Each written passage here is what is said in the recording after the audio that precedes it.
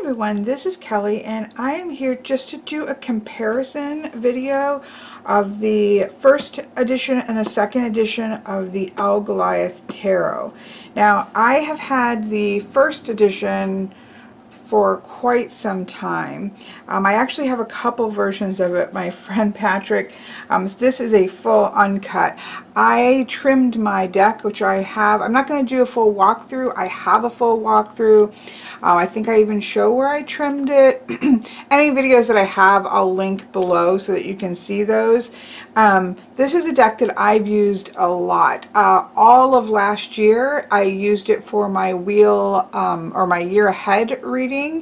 And so obviously every single month I was working with it. It was also sitting out on my working table because that's where I keep my wheel of the year, and so I would also be able to just pick it up and use it for setting intentions or for you know, just throwing some cards down randomly because it was right on my working table. So I actually have used this a lot. I did not use it a lot for, I didn't use it at all actually for client readings or anything like that. Which I think I had said in my original walkthrough that I didn't really see myself using it for that. But some of it was the size of it, although when I trimmed it down it was a lot more manageable, but it was still quite a large deck. And I'm not opposed to a large deck. In fact, there are some decks that I think work really well as large decks in terms of visually, but they are difficult to manage and they're difficult to do larger spreads or to put them with other cards that I'm using in different spreads. So the size was some of it, the glossiness was some of it. It doesn't tend to record quite as well. It tends to get glare because of the way that I bounce light. Now, other people I think wouldn't have any issue with those types of things, but sometimes glare causes problems because I bounce the light off of the ceiling and then down, and it just causes glare. So for recording, where I wouldn't have any issue with it just for myself. So so I haven't used this a lot for clients, but I have used the deck a lot over the course of the year. It was my primary deck for my year ahead. So, so this is the box for the first edition.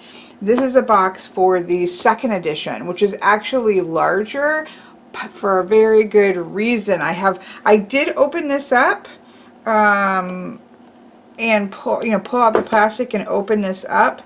And so we're going to get to comparing. What I will say in a nutshell, and I haven't looked through all of this yet, I haven't really got to look and feel the cards really well, but what I will say from my friend Patrick who got it, and from what I have seen, is that it seems as if the creator has gone through with all the issues that people might have had with it and addressed those, which again they did not have to do. I am a firm believer that we each, you know, as deck creators, we create the deck that we envision, right? We create the deck for ourselves. This is the deck for us. This is a perfect iteration of this tarot deck or oracle deck for us. And if other people want to come along on the ride and enjoy that, then that's a bonus and that's fantastic. But in the end, the deck needs to meet the creator's vision. And I don't feel that the creators have an obligation to meet the other people who want to come along on the ride's vision. Now, obviously, if you want to sell more decks, if there are problems, then addressing those problems is going to be helpful for that. So I'm not saying that we, the consumers, don't matter, but at the same time, I find that it's really appreciated when if they're going to put out another edition, that they take those things into account. But I don't think it's required at all. So it's like I appreciate it, but it's not required for a deck creator to do. So anyways, so you can see that this is more compact, but the reason that this is a good thing, in my opinion, is because this is the guidebook from the first edition, which I have really, to be honest, not read a whole. I've read entries to do the walkthroughs, but I don't go back to this guidebook at all because I can't read this.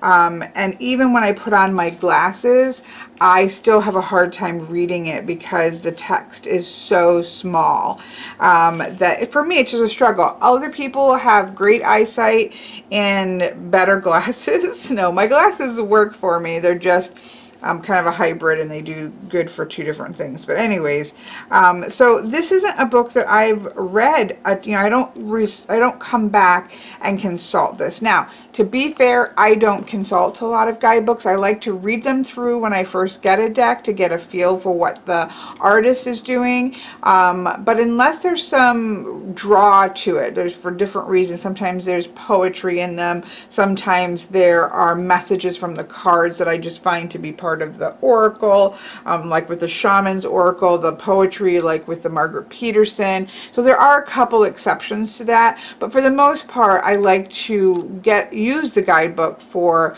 really sinking into what the creator was attempting to do, but then I tend to just use the cards myself. So this wasn't a deal breaker for me, but I do think this probably has some great things in it. It just was too much of a struggle for my eyesight. And so what's been done here, now it's no longer a magnetic box, it's a lidded box, but it comes off really well, no problems. I tend to like to have there to be little notches, but with this big of a box, it didn't seem to be necessary. And we're going to come back to the boxes in a second. I just want to show you why the box is bigger. Oh, it's got a nice little tab. And so you can see that the guidebook is significantly bigger. Different cover, really cool. Similar backing, but you can just see the font from even just the back, that the font is now, it's still put in this direction versus, you know, reading a book this way, and the font is still small, but I can actually read this without my glasses, although it's a bit of a struggle. Again, I don't have great eyesight. My glasses are over here. But I can read this. Like, I can see these keywords of partnership, commitment, passion, desire, union, bonding. There's lots of keywords there. Planet Mercury, element air, zodiac Gemini, stone, rose quartz, red ruby, and alexandrite, sorry. And then I can read this in a pinch without my glasses on. So that is a big improvement. Again, as you can see, the font is still small, but it's readable. And if I had my glasses on, I would have no problem reading that. So that is why the box is obviously bigger, because it has a larger guidebook in it, so that, which was one of the issues, that because of the font being so small. So that's fantastic. I am happy to have a larger guidebook or box in order to get this where I can see it. Okay, so card wise, this is not the deck that I use. This is I thought it'd be better to compare an untrimmed version. So I have a trimmed version, and I have one that's trimmed all the way down to the images alone. But my friend Patrick had sent me this one. He now has the second edition, but obviously it's better to compare anything, you know, not trimmed up or cut or anything like that. And so here we have the beautiful, and they are gorgeous. I mean, again, I have a walkthrough of this deck. I think if you watch that, you will know how I feel about this deck. I didn't find that, you know, spending a year with it made me feel anything less about the deck than I felt in the walkthrough. Now, there are extra cards, which I always forget about because I don't use them. Obviously, I've just been using this as a tarot deck, and so I think they're beautiful. Absolutely stunning. But they're not cards that I've used because Again, I use it strictly as a tarot deck, and so that tends to be what I do with extras. You can see there's a plastic insert. We have the cards here. I think actually what I normally would do is this, and that way when you put the tarot deck on top, then which I'm just going to throw that out, you can just pull just the tarot deck out. It's gilded in gold. Mine are edged in black because I trimmed it, and the two that I use is a fully trimmed version that Patrick trimmed all of the images, everything off of. That's got black edging, and then I trimmed off and ended up with something was more manageable in size, and then I black edged it, which I just thought was gorgeous. I mean, again, these are beautiful sides. It goes really great with the lemon scott, but it's such an earthy black and white deck that I just really like black edging on this particular deck. So we'll leave this out so that we can compare them. The inside has a touch of magic, a touch of shadow, a twinkle of beauty, a spark in tarot, a feeling of mystery, a feeling of ponder. Shuffle the cards and take a wander. The Goliath tarot deck there. Whereas the inside of the second edition has these two antelopes. Sorry, my Isabel is very barky and the neighborhood is very busy today, so lots of interruptions. The second edition just has the name of the tarot deck written and illustrated by Goliath on the inside with this different images here of antelopes versus the hippos that we have here. So I mean, it's gorgeous. Either way, both of them are beautiful boxes. Again, lidded box versus magnetic closure box there. So we'll put that aside. Oh, and there it was a, sorry, nice handy little things are always appreciated versus trying to grapple things out. So the book has, the book before had a really beautiful matte cover, and so does this. It has slightly satin, I would say, pages, not glossy at all, but like it's not matte. It's got like maybe a slight satin feel to it, but not glossy or reflective. So we kind of looked at those. The main thing here is that we have the larger font size, still small, but larger font size, which is easier to read. So we kind of talked about those. Sorry, I've got only so much space here. I'm going to try to stack some things over here. So that brings us to the cards. The cards are in like a velvet, yeah, it's like foam with velvet over the top, which is gorgeous. It does not have a hole here, so cards cannot get under here, which is one of my pet peeves. I don't want to dig cards out. Oh, they're so cute.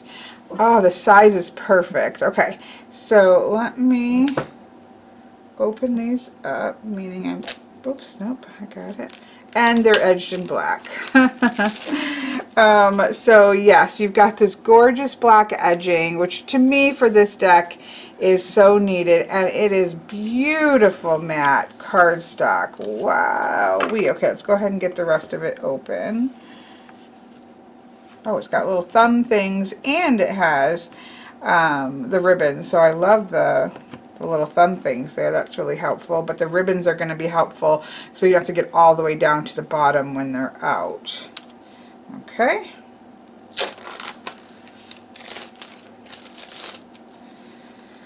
So let's put these like this, and let's put this over. So this is great. I don't mind the plastic. I mean, I'm not a fan of a plastic insert, but I'd rather have a plastic insert than an insert where the cards are going to fall behind it. So I feel like Goliath came up with a great solution to have the foam, but not, and so that you can have that nice velour feel, but not have the cards slide behind it either. This size is amazing. It's perfection. Okay. So let me zoom in here. we can see that the backings are changed. Now, this is a gorgeous backing. I have no complaints at all about this backing. It looks like a dragon's egg or something like that. It's beautiful. So, you know, this is also beautiful. Like, they're equally beautiful. They're just different. So we have that. The backs have changed. This feels very earthy. Now, this definitely goes with the gold on the side, but I will say that this is a very earthy deck to me. And so for that, because of the feel of this deck of being so animal-based, so nature-based, so earthy feeling, I do think that this look with this brown, I love the horned moths here, the black background, the matte thing. It just feels amazing. It feels earthy. It feels like the rest of the deck feels. So again, while I think this is actually stunning, I do think that this really leans into the energetic feel of the deck better. So, you know, again, both gorgeous, but I think, you know, kudos, like that's perfection. So that's the backs. Obviously, these sides, we now have the black the black edging versus the gold.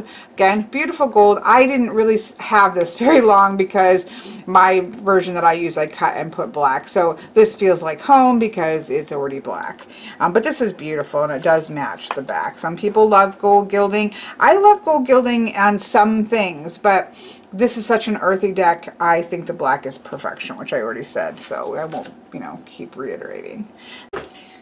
I went ahead and grabbed my copy of the deck just because I wanted to compare the sizes. Obviously, as you can see, there's not much of a black border. The only reason that I cut this, I actually really like the borders. I like the black and the white borders that you can see here.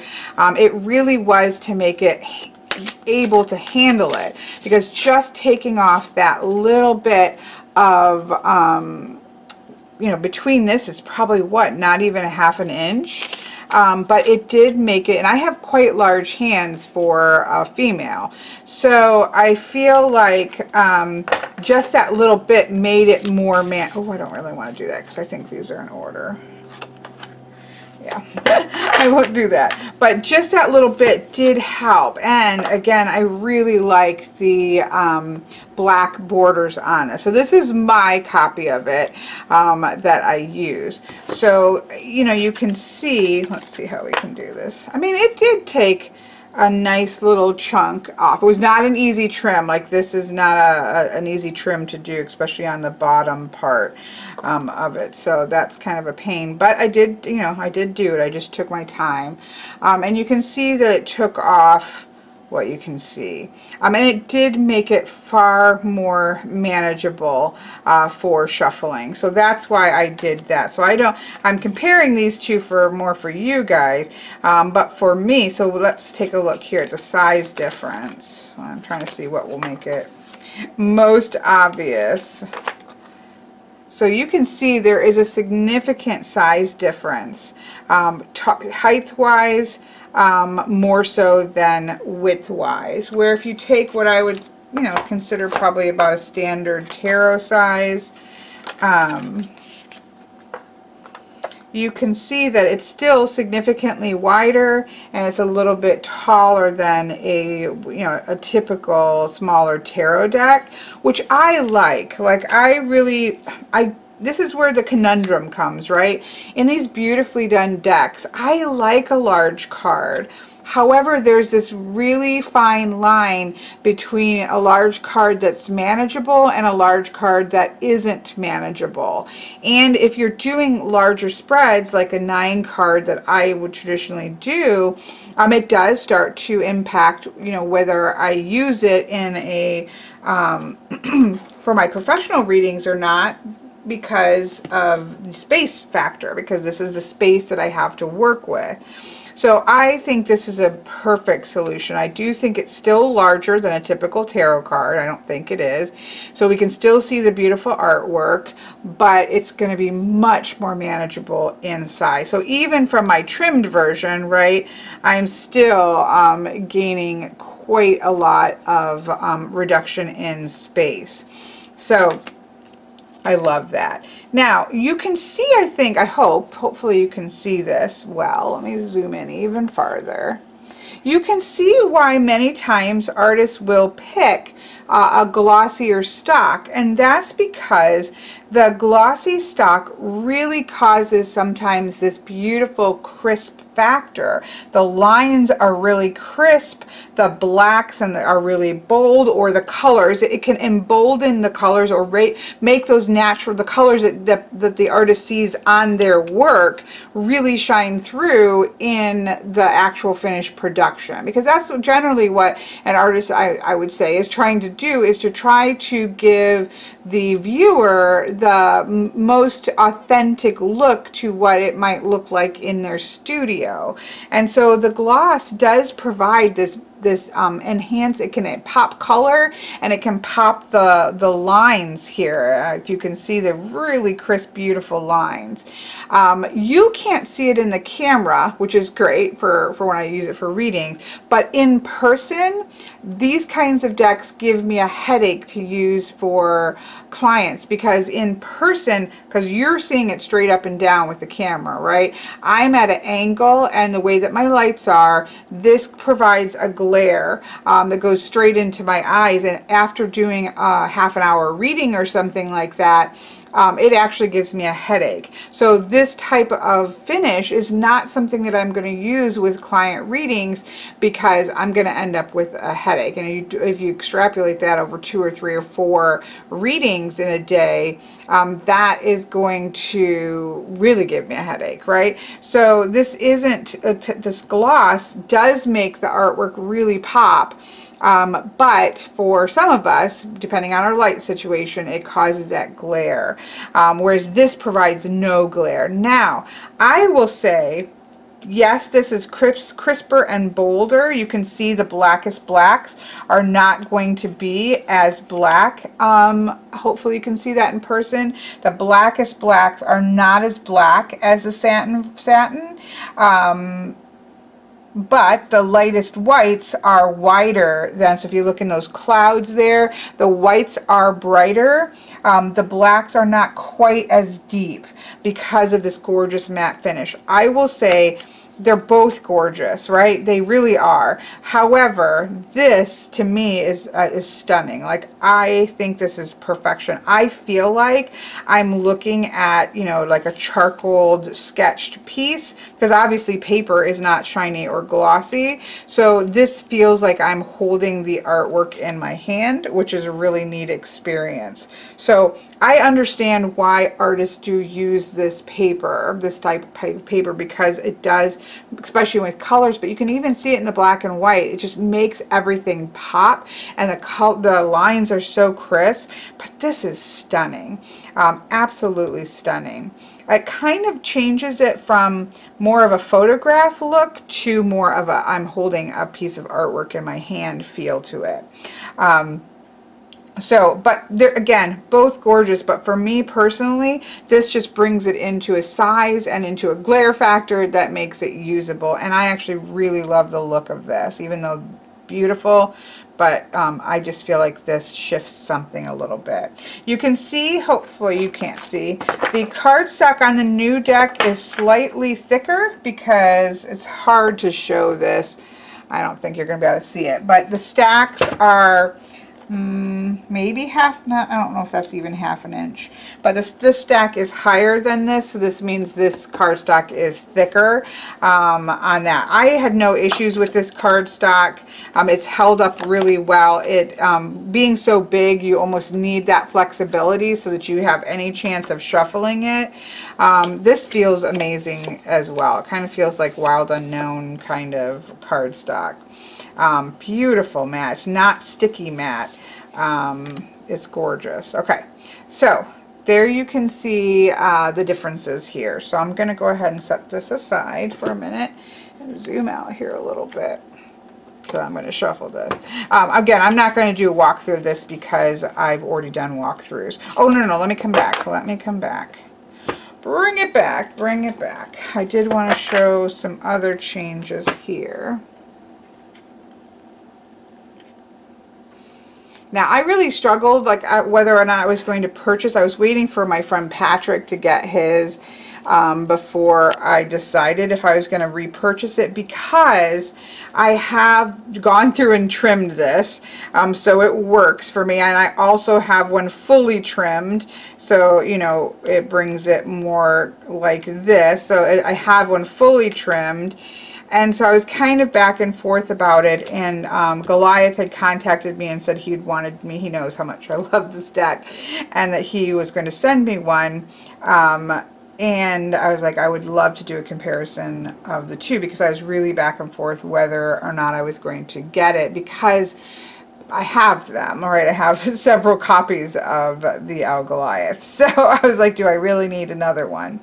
The other thing that I wanted to point out has changed is that there was a second Fool, so of title. So we had a Fool kind of in a, it almost looks in like an Arabic font, or I don't know, kind of a magical or Arabic style font here. And then you had the Zero the Fool, and then you had the Eternal Vagabond, and then I believe this is the copy right here.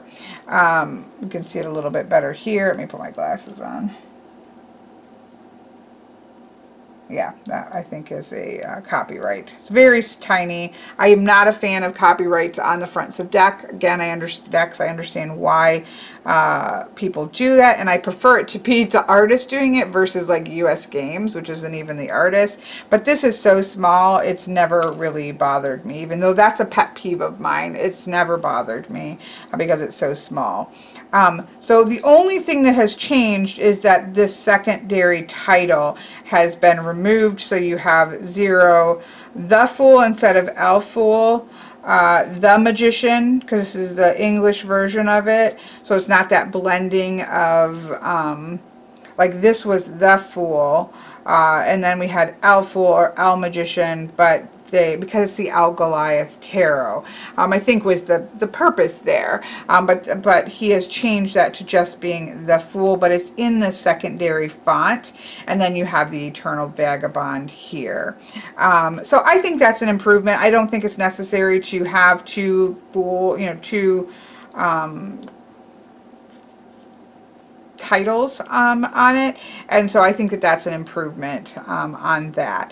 What I'm really happy to see, so I wanted to point that out because that's the other change between the original.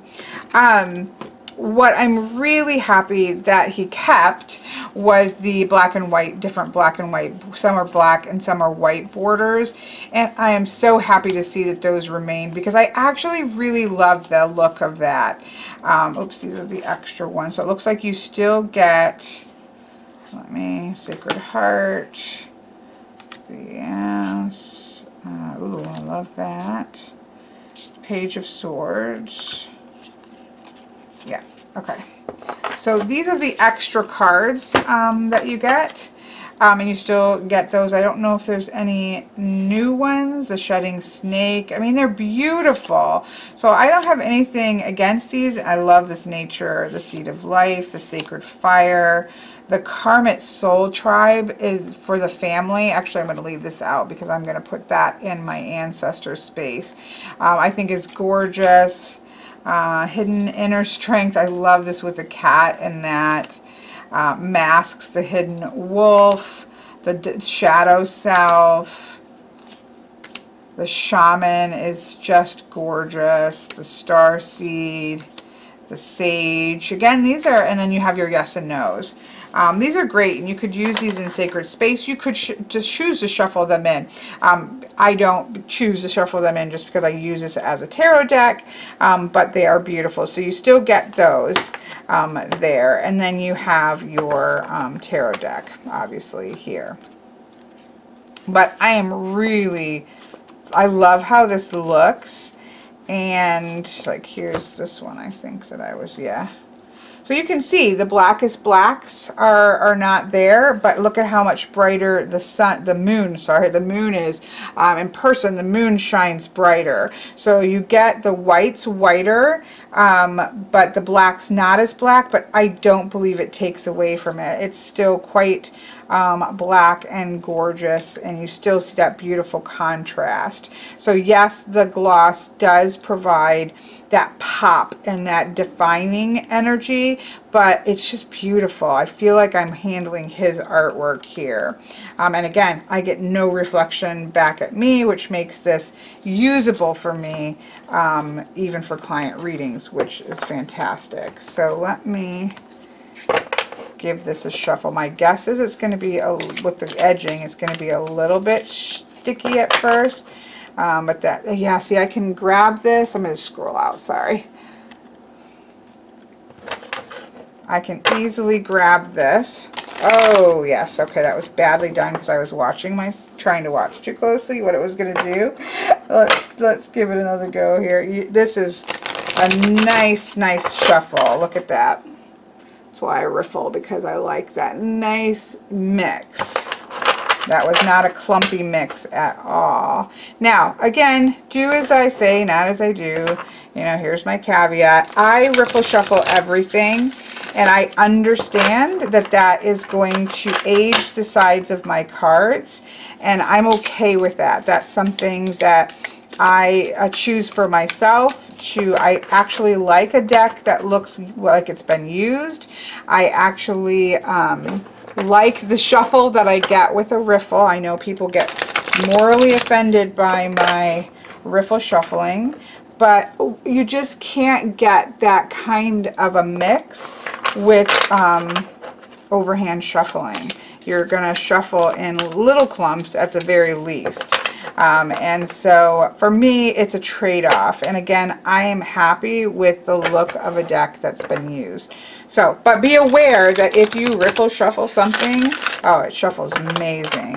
If you riffle shuffle something with an edge, your edge is going to get worn faster. Think about it. Your edge is going to get shoved. You know, if you're going like this, you're still, you know, this, you can do it very carefully. I've seen some people who like shove it into the cards, that your edge is going to get worn as well because you're shoving the card in there. Obviously, this is the least detrimental to the card. However, if a card stock is good, if an edging is good, it will age beautifully. I always point to my Fountain Tarot, which has a shiny silver edging on it and beautiful cardstock, the first edition Fountain Tarot, and it has been riffle shuffled here and back again.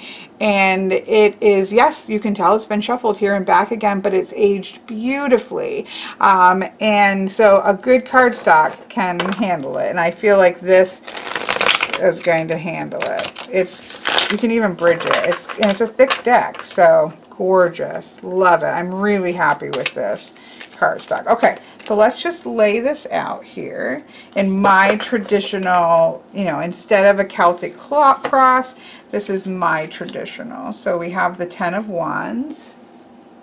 Am I scrolled all the way out? Nope. Okay, there we go. So if I was doing a reading, this is where it would be at. And then I have my past. And I have my future. I think I'm up a little bit than I normally am, but we'll adjust. Let's just adjust right now. Although I usually, let's be fair to this card, this is generally how I'm doing this. There we go. Okay, so this card would have gone here. Gotta spread it out a little bit. Alright. So that is my fire. This is, I love this card. This is my fire. This is my air. This is my water, which really needs to all come down here. That's my water. I love this Queen of Cups. And this is my earth position. So we have a present, past, future, fire, air, water, earth. And then sometimes it's as above, so below. Sometimes it's a do and a don't do. It just depends on the question at hand. And bam. And I can even, generally with larger cards, I'll move it up to the top of the viewfinder here. I know this means nothing to anybody else. I'm just playing myself. So now I can fit the whole thing Into my reading desk, I'm getting zero glare. I'm getting the beautiful blacks and whites. I mean, look at this Knight of Cups. It's so stunning. The Page of Swords, the King of Cups. They're just, look at this World card. Yeah, I just love this deck, and now it is going to be usable. I mean, this Eight of Swords, he's in a pickle, but he can get out of this. He can get out of this, or she can get out of this, because her eyes look like she's a she. Is this the Queen of Cups in a swords moment? We don't know. But she can get out of it. Look at those big paws. She's gonna back down into the water and go find another way to slam her way open. Or she's gonna slam that. Look at how her paw is on the sword. She could slam that up into the ice and crack some of that ice even further. She's got options here. She's just got to not panic and use her mind. Love this deck so much. I can't even tell you. Again, I spent a lot of time with this deck, and it remains. Creepy Devil. He has eaten the snake. Nope, snake's still alive. The Master of Lies. You think he's a nice little goat who doesn't have teeth and just gonna eat grass, but nope, he's creepy. He's a creepy guy. Ten of Pentacles. I love this wheel. It's just beautiful. It's a beauty. I love this Death. Two of Swords. That was an interesting one to sort of reconcile with, but I love the Empress, where you can see the baby. The King of Swords. I mean, he's doing what needs to be done. Nature is, you know, animals eat animals. This is part of nature. I love Judgment. Such a powerful card. So sad of a Five of Pentacles. Very sad, but the light is coming. I feel like hope is going to come through. I love the Star card. Anyways, again, I have a walkthrough of this, which I will link below, but it is beautiful. The interesting thing is, I'm just thinking of this as I'm looking at it. You know, I have the animal, Colette Baron Reed's animal oracle that she has, that I use because it has the most animals. One of the things that I don't like about that is there's little crowns and earrings and things on it. And it's one of the things that I don't like about that deck. This deck actually has a lot of that, but it's very different feeling to it, because these feel very shamanic in nature, right? The Alchemical Master, he's got like a pipe here. This is similar in that there's, you know, there's flowers and things on its, you know, wearing kind of crowns and things. I'm trying to find some other examples that I just would look at. You know, the sunflower around the bear, not my absolute favorite, but that gives you that idea. Again, the owl here. So you have that in this deck, but the way that it's done in this deck, for me, I love this. Nine of Cups is fantastic. Or like this, this cat, this High Priestess has earrings on. For me, with this deck, it actually has a very shamanic feel to it, a very sort of healer vibe to it. And so it's funny that one thing that I find quite irritating in one deck, for me, really just adds to a feel of earthy, shamanic, healer kind of energy to another deck. Again, with this one being one I've spent a lot of time, both of them I spend a lot of time with. So yeah. Okay, I rambled on actually longer than I had intended to. I just wanted you to kind of see what the differences are. I'm really happy to be, because I actually like these borders. Again, I like the white borders and I like the black borders. I didn't trim mine because I didn't like the borders. I was trying to make it so I could handle it better. And sometimes I just don't like the borders, and that's why I trim. Sometimes I trim because I can't shuffle well, and that was the case of this. This is then a look at the comparison between the first edition and the second edition Goliath.